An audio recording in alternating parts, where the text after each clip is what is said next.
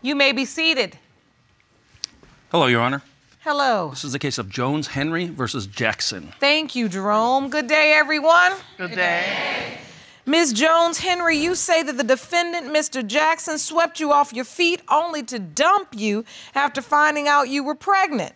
But you are positive he is the biological father of your daughter, Melanie. Is that correct? Yes, Your Honor. Ms. Jones-Henry, this will be your first time seeing Mr. Jackson since you claim he got you pregnant. And Melanie, you are meeting your alleged father face-to-face for the very first time today. Is that correct? Yes, Your Honor. Are you ready to see him? Yes, Your Honor. Jerome, can you please escort the defendant into the courtroom?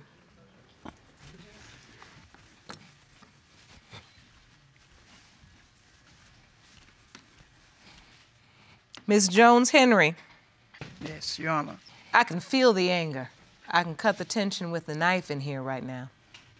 And Melanie, how are you feeling right now in this moment, Ms. Jones? I'm hurt. I feel a little lost, unwanted. This is my first time ever even seeing him. I've never even seen him up, hugged him or anything, and I called him when I was little and asked him to come and see me, and he told me he would come, and he never came. And that hurts. How could he not want me? I just don't understand why I was a good child, you know. I just don't understand why he don't want me. I can see how much that hurts you. And I don't believe I'm her father. I never did. I know she's been with other people, even while we were together, so. Your Honor, excuse me, may I address it? It's not true. She admitted that she's with someone else. I tricked her into admitting that she was with someone else. so wait a minute. You're saying you tricked her into admitting that? Yes. What did you do? Explain to the court. When she told me that she was pregnant, I knew that I wasn't the father, but I said, you need to go check with that other guy that you were with the last time. She said she didn't know that I was lying about that. I was just speaking out of my mind. She admitted that she was with someone else. Did you admit you were with someone else, Ms. Jones-Henry? Yes, it is. It's true. I've never admitted that I was with anybody else. As for me, I've always told her Clarence was her father and felt that Clarence was her father and knew. That's because I was the only one she could get hold of. The guy that she was supposed to have been with, she couldn't find him. So then she came to me. So, Ms. Jones-Henry, was there any other guy? Were you with any other guy during the time? No, Your Honor. Your daughter was conceived? No, Your Honor. So take me back to this relationship. I want to try to understand. What was the nature of your relationship with Mr. Jackson? When I met Mr. Jackson, I met him at a club. He was in the military. We were together all week long while he was there. We wasn't a fly-by-night. We was just together. And I had no reason to believe that he's not my baby's father. No, Your Honor. I met her at the club, yes. I was in the military. I wasn't even 19 yet. I met her. We had a good time. We talked that night that I met her. By the time I got off the phone, she was telling me, you know, I could fall in love with you, which was a red flag to me. Like, oh no, here we go. So wait a minute, okay. But did you sleep with her after that phone conversation? After the phone conversation, yes, we were together for a while. Not that night, though. So that red flag obviously wasn't that bright. Oh, no. It was only for just to be together. That's it. It was. And so how soon after this did you find out you were pregnant, Ms. Jones-Henry? A few months, and I told him. He wasn't either ecstatic or he just didn't give a reaction to anything. So no reaction? None. No joy? None. Nothing? Nothing. Did he deny it at the time? He didn't deny, or he just gave no reaction. Mr. Jackson, what were you thinking when she told you she was pregnant? That she was lying. I just figured she was lying. I knew she was lying. And then when I said what I said, that you need to talk with the other guy that you were with, all of a sudden she admitted it then, and I was like, okay, I know what's going on here. She's just trying to trap another, you know, military man. So. Your Honor, may I speak? Yes. I didn't need to trap a military man. I was in love with the man because we were together every day. I was thinking that we were gonna get married and go. I spoke with his mother. I sent pictures to him. I didn't know what to believe. All I know, I was in love. And you don't remember him asking you about any other person? No, he this never question, asked he that says, question. where he tried to trick you. He never asked that question. And so after you told him you're pregnant, were you still around, Mr. Jackson? Did you participate at all with the pregnancy? No, he never participated. He left. He left. And you went off to serve?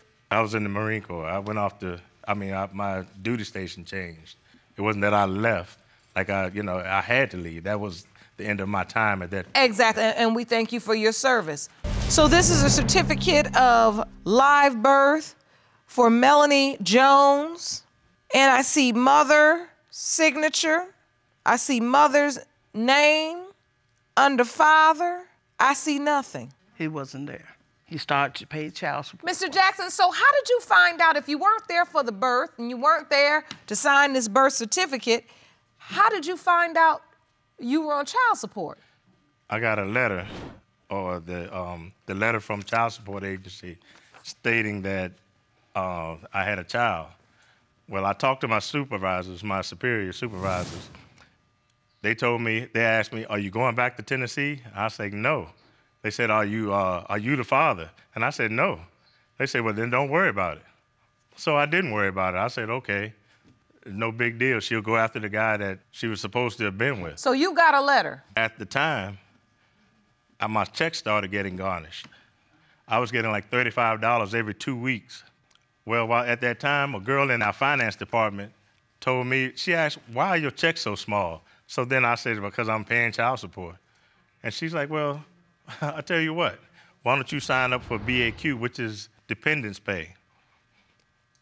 I signed up for dependence pay, but the only way I could get that is if I signed saying I am the father of their child, of Melanie. Legal lesson number 1, when the court calls, you answer. Right. Right?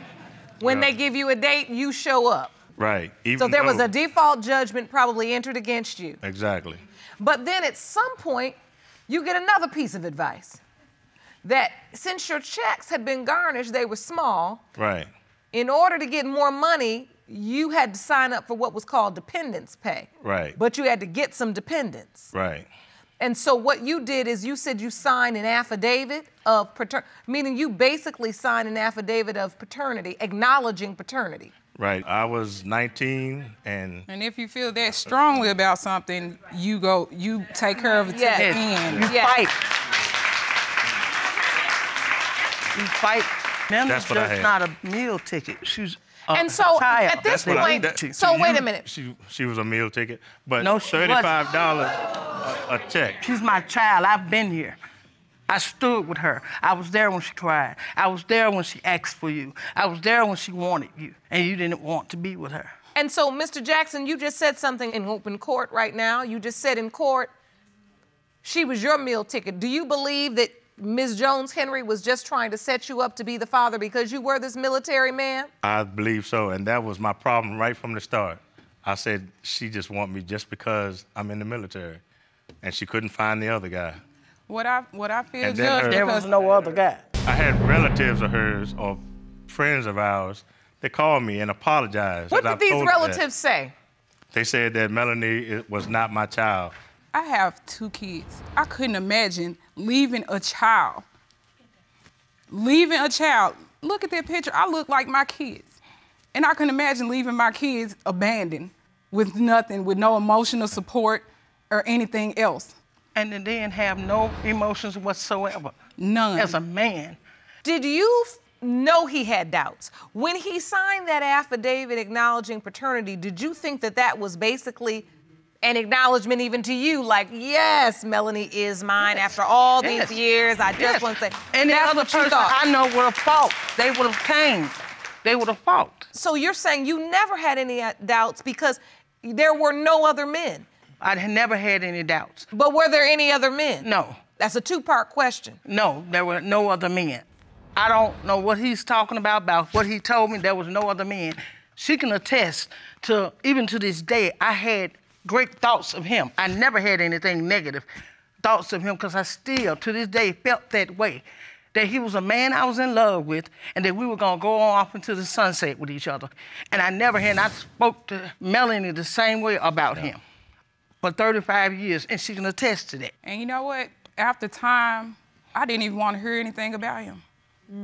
It took me to last year to say, you know what, for my kids, I'm gonna go ahead and go through with this. And that's when I contacted the courts. And I went on with Facebook and I looked his name up because I remember his name and everything about him. For me, I didn't know any of that until now. And it hurts for me to see and hear what he's saying, because that's not how I felt. That's demeaning to me.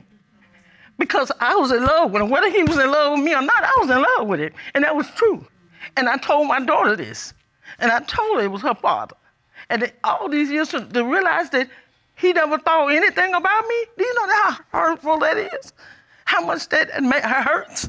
Do you understand how much that hurt Mrs. Jackson? I knew I wasn't going to stick with her. Wow. And yet you just, listen, this happened in large part because of you, because of your actions. Right, all And because of me. can I ask, Because and I now could've I said didn't- no. We've had, I could've said- but we've got a could've young, stepped back. we got a young woman who's experienced 35 years of pain and confusion.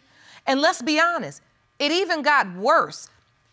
You tried to make it better for you when you signed that affidavit acknowledging paternity. Right. But you just made it worse for her. They thought that was an acknowledgement that now I really do have a dad. So now where are you? And so then that was another level of disappointment and trauma for a young girl. But you were only doing it because you were just trying to make ends meet and you were trying to get the extra pay. So this saga, quite frankly, has gone on in 35 years. And I would like to ask him, so is that the same reason why you want to come to my college graduation? I did not want to come there Well, and pretend. when I asked you, why not be honest? Why not? Because in all actuality, I was coming. But I at the last minute, I said no. Always at the last That's minute. just You want to playing. cop out. It wouldn't be right if I didn't know for sure. And you know what? It's like, even if I wasn't his, even if he had the doubt that I wasn't his, he still could have gave me a chance of knowing who my real dad is. And by him signing and not coming to acknowledge his fault and everything else that's going on, it did not leave me anything but disillusionment. I think the only way we can possibly move forward is to get the answers. It's time for the results. Jerome? Okay. These results were prepared by DNA Diagnostics, and they read as follows.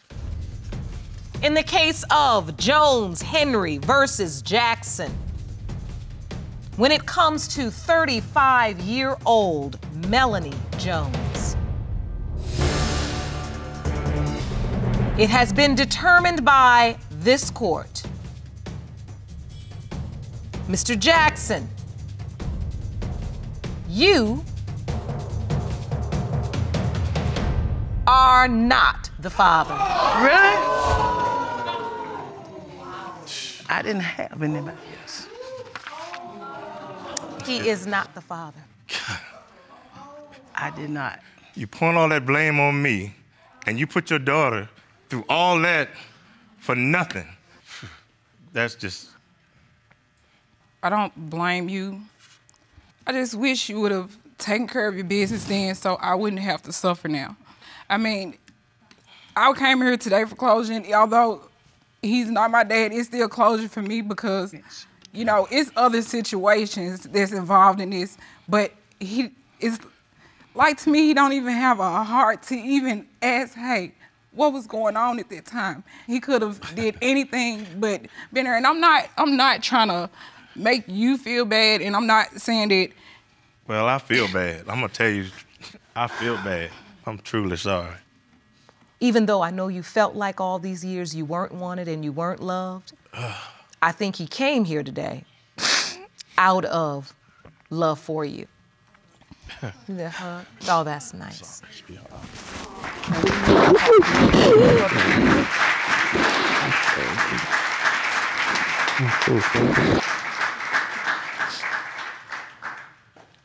We have counseling and resources for everyone. We want you to take advantage of it. And we want you to figure out how to move forward. I know it's going to be difficult, but you can, and you will. I wish you all the very best of luck. Court is adjourned. Melanie, let me see you for a minute, honey. I know that was hard, but I'm so glad you got at least one level of closure, all right? You're strong. You can get through this. We have a counselor waiting for you right now, and we can figure out how to take this step by step, right? And so even though this particular part of the story didn't go your way, there are still many more chapters of your life for you to write. Do you understand? Yes, ma'am. And I believe you're strong enough to do that. I'm so sorry I couldn't give you the answer you wanted today, but I'm here for you if you need me in the future, okay? Yes, ma'am. All right. Take care, okay? Thank you. All right.